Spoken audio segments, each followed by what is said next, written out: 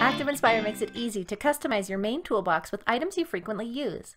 To create a user-defined button, click the user-defined button icon on your toolbox, or if on Mac, go to View, then Customize, and if on Windows, go to File, then Settings.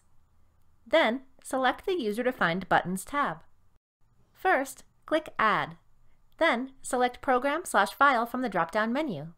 Click Find to locate the file you wish to use.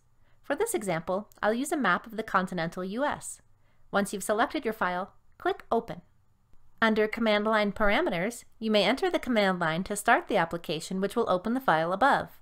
You may also add a tooltip. Once finished, click Done. The user-defined button now displays on your toolbox. If your toolbox is set to roll in, you may need to expand it to view this new icon. Click the user-defined button to open that file or application. For another way to easily create user-defined buttons with objects you frequently utilize, simply drag the object onto that column of your toolbox.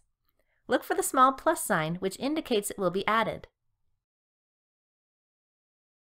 Now, whenever you wish to add that object to a page in your flip chart, just click that user-defined button.